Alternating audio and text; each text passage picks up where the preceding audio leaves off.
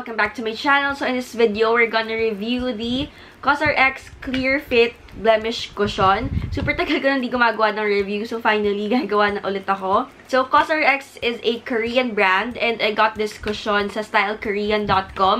Ilalagay ko yung link sa description box. And yung price nito is $24. So, mga nasa 1,200 yun, 1,200 pesos. Yung shade pala na kinuha ko is 23 Natural Beige. So, ito yung box niya.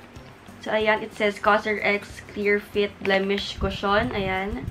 So, when you open the box, ito yung cushion. Super ganda ng packaging. Very simple. Parang ang sleek niya lang. Hindi siya yung usual cushion na pabilog yung packaging. So, this one medyo parang square pero rounded yung edges niya. So, super ganda ng packaging. And when you open it, ayan, may mirror ka. Pero yung mirror niya para siyang malabo. Hindi talaga siya mirror. Doon nakikita mo yung reflection mo, pero malabo. Super labo. So, ayan siya. And then, ito yung sponge. Ito. And then, when you open it, just like the normal cushion, ayan, meron siyang seal. So, ipil na natin siya. Super excited na akong gamitin to kasi super full coverage daw to. Oops. Ayan. Super full coverage daw to as in. So, makikita natin mamaya kung gano'n siya full coverage. So, ayan yung cushion niya mismo. So, what you do is idadab mo lang siya dun sa cushion. And marami nagsasabi na a little goes a long way. So, kahit isang dip mo lang dun sa cushion, super full coverage na niya. Pwede na siya sa whole face. So, try natin siya. So, ayan, binabasa ko yung likod ng box, pero wala akong maintindihan kasi Korean siya lahat. Pero, meron naman nakalagay dito, nababasa ko, na meron siyang SPF 47 PA++. So, okay siya for everyday use since may sunscreen na siya. Pero, hindi siya okay for flash photography since may SPF siya and magkakaroon ka ng flashback. So, ngayon, itatali ko lang yung hair ko para hindi siya sagabal. And nakikita niyo, super uneven ng skin ko. And marami ako acne scars. And eto, meron din akong pimple dyan. So, sana matakpan niya. I know, matatakpan niya kasi full coverage daw talaga siya. So, nag-moisturize ako ng face ko. And yung ginamit kong moisturizer is my favorite, which is the Eye White Aqua Moisturizer. Super okay to for oily skin kasi water-based siya and mabilis siya ma-absorb ng skin. So, ayun. Ilalagay ko na yung cushion sa half ng face ko. Dito na lang sa left side ko. Okay, so i-dip ko na siya. Very slight lang. Ay, parang ba? Ayun! Oh my gosh! Oo nga! Light lang yung pag-press ko, pero ayan na agad siya. OMG. Super dami na agad nakuha. Ayaw mag-focus. Hello? Hello? Kinakabahan ako. Hindi ko ikaw kinakabahan. Okay. Ano ba yan? Hindi ko masyado makita sa mirror na to. Gagamit ako ng ibang mirror, ha? Okay. Lalagay ko na siya. Wow. Gosh. What coverage nga? Oh my gosh. Grabe! Okay. Kailangan ma-spread ko pa to kasi masyado, baka mag-cake na siya if nakafocus lang sa isang area. Grabe. And yung shade niya maputi. As usual, kasi Korean brand siya, so maputi talaga siya. Pero, since ano naman ako acidic, sana mag-oxidize siya. Okay, ang gagawin ko. Grabe! Ibang-iba yung kulay niya. Okay, ayan. So, nalagay ko na yung product sa half ng face ko. And as you can see, ibang-iba yung itsura niya. Super puti na ito. And, eto, hindi. Pero, makikita mo talaga yung coverage niya. Natakpan niya yung redness ng pimples ko. And, na-cover niya din yung acne scars ko. Pero, ngayon, tinitignan ko siya close up. Maganda yung finish niya sa skin kasi dewy. Pero, since oily skin ako, hindi ko alam kung mag-work sa akin yun. So, kailangan ko talaga siyang iset with the powder mamaya. And ngayon, tinitignan ko yung sa nose area ko. Medyo parang na-emphasize niya yung pores ko. Medyo lang naman. Hindi naman siya super halata pag malayo. Pero pag tignan mo talaga ng malapitan, doon mo talaga mapapansin. In person, actually, hindi naman siya super puti. Like, nakikita niyo sa camera ngayon na super puti. In person, medyo okay lang siya. And okay yung 23 na shade kasi yellow toned siya. So, okay for Asian skin. Actually, parang hindi ko na kailangan mag-concealer kasi parang na-brighten up niya na yung yung under eyes ko. As you can see, pag nag-turn ako sa side ko, nakita nyo na dewy yung effect niya. So, kapag tinatouch ko siya, tacky siya. So, kailangan ko talaga siyang iset. Pero kapag tingnan ko if may transfer ba, very minimal lang. Hindi siya super nagta-transfer and hindi siya nagli-leave ng mark. Ay, di, actually nagli-leave siya pero onti lang din. So, ayusin ko lang. Okay, so ngayon, ilalagay ko na rin yung cushion sa right side ng face ko and I will be right back. Okay, ayan. So, nalagay ko na yung product sa buong face ko and grabe, sobrang puti. Sobrang puti in camera ha. Pero in person, okay siya. Mag-oxidize pa to. So, ayun. Nagiging maputi rin lalo dahil sa ilaw ko. Pero, okay na yan. So, gagamit lang ako ng sponge ko para ma-make sure na blended na lahat. Kasi medyo hindi ako sanay dun sa sponge ng cushion. So, dito sa right side ko, since mas onti yung blemishes ko dito, mas naging flawless siya. Mas maganda yung effect niya. Unlike dito, na meron akong blemishes, natakpan naman talaga niya. As in, natakpan niya lahat, though may bumps. Pero dito, flawless talaga siya. Lalagyan ko rin yung neck ko pala para pantay. And nakalimutan ko pala sabihin sa inyo yung smell nung cushion. Amoy tea tree siya. Amoy tea tree oil. Ay, mabuksan ko yun. Amoy tea tree siya. Kasi may anti-acne, ata siya, ingredients. Yun nga, tea tree is anti-acne. So, siguro nakaka-lessen siya ng acne kapag ginamit mo siya lagi. So, mag-Japan kasi ako this week. So, I think okay ito sa weather ng Japan. Okay, so, mas i-close up ko kayo para makita nyo ng mas maayos. Ayan, as you can see, halatang halata na dewy yung effect niya sa skin ko.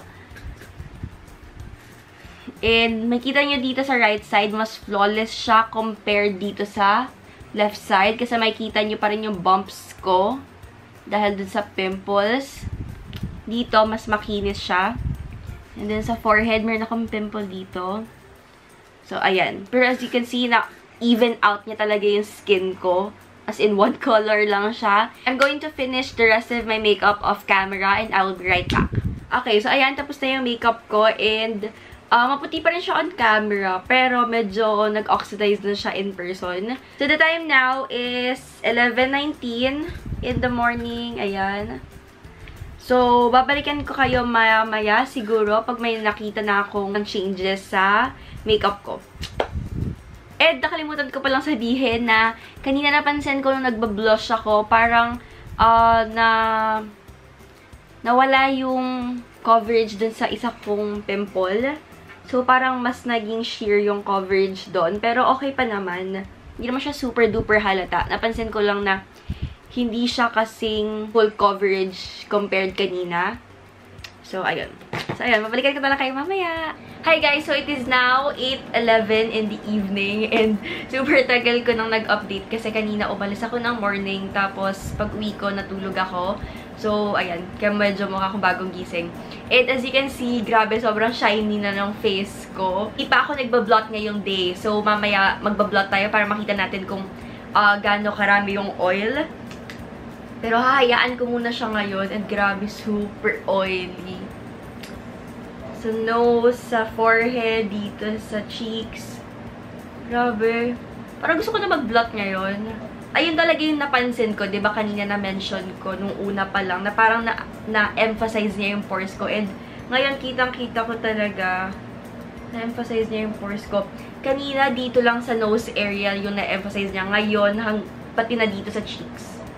Ayan. Eh, hindi ko alam kung bakit. Parang medyo nag-sheer yung coverage niya. Hindi ko alam kung bakit. Parang nagpipeek through na yung acne scars ko. Parang nagiging brown na siya. Ayan. Pero okay lang naman sa akin yun. Medyo nagkikakey rin siya dito sa nose area ko. Siguro dahil din sa oil kasi nagmix na sila. So, nagkikake na siya. Sige na nga, mag-blot na nga tayo. Yung gagamitin kong oil control film is from Clean and Clear. Ito yung favorite ko kasi nakikita ko talaga kung gaano karami yung oil. Feeling ko talaga, dami nito. Wow, dumikit siya.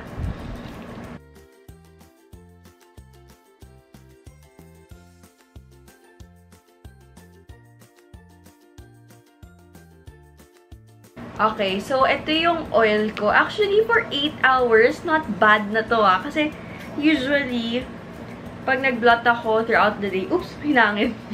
Pag nag-blot ako throughout the day, super nagiging transparent yung oil control film. So, for 8 hours, not bad na yun. Pero kahit onti lang yung nakuhang oil, ano pa rin, halatang-halata talaga siya sa in-person kapag super oily ka na. And since kanina kasi, diba, yung finish nung cushion is dewy effect. So, parang lalabas at lalabas talaga yun throughout the day. Kaya nung silat ko yung face ko, nag-baking method ako. So, siguro, nakatulong yan kahit papano, kaya hindi masyado naging oily yung face ko. So, ngayon nag-blot na ako. Okay na siya ulit. Parang good as new na. Pero, cakey pa rin talaga yung dito sa nose area ko. And yung product dito sa gilid ng nose ko, nag-rub off na siya. Red na ulit siya.